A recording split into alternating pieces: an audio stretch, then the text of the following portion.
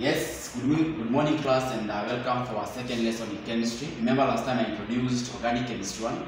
So today we want to see how far we can extend and adjust into what we talked about last time. So today, same for chemistry. It's time for chemistry. And we are still under the topic organic chemistry 1. Organic chemistry 1. And remember, I said the moment what comes to mind when you get something organic chemistry, remember we have hydrogen atoms and carbon atoms. And that's why we say the study of hydrocarbons. So last time I remember we stopped at where we wrote about the general formulas of these hydrocarbons. We learned us maybe to measure on each one of them and see how we generate these formulas in those homologous series. Now, for instance, we are going to give you what we call the alkanes. The alkanes, of which we say that the general formula is CnH2n plus 2. That is the general formula for the alkanes. And remember, these homologous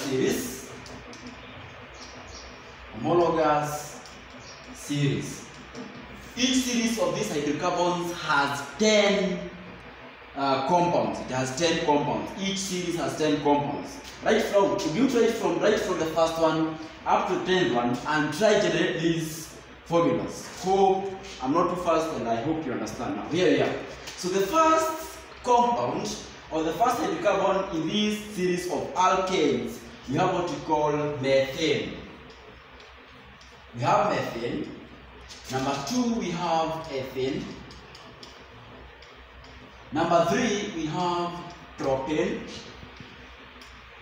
Number 4, we have butane. Number 5 here. Number 5, we have pentane. Number 6, we have hexane. Number 7, we have heptane. Number 8, we have octane. Number 9, we have nonane. And number 10, we have decane. Number 10, we have decane. Under the alkanes, these are the major hydrocarbons under this first group of hydrocarbons, of which they have a general formula of CnH2n plus 2. Now, today I'm going to show you how we come up with the molecular formula for these hydrocarbons using the what? Using the general formula.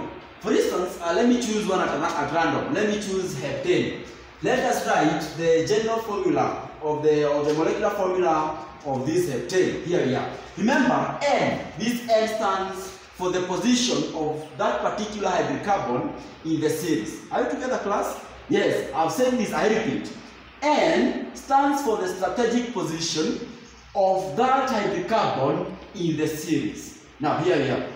So I just said the formula for the what? For heptane. And remember, we said that the general formula is CnH2n plus 2. So keep that in mind. And how now do we apply this formula?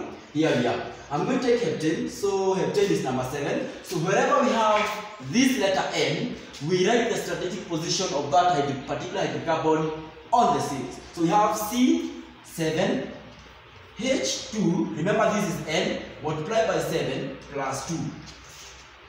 So let's get our figures now. We have C7, H14 plus 2. So we have C7, H, what is 14 plus 2? Should be 16. H16. That is the molecular formula for heptane as a hydrocarbon belonging now to this series of hydrocarbon called the alkanes. So I stop there. You can as well try as many examples as you can. You can write for the rest and bring your box formatting. Have a blessed day, and let's keep on studying chemistry. It happens to be one of the easiest subjects around. So, but unless there's someone who has a question and needs a clarification for any of the content that I've just delivered. Have a blessed day.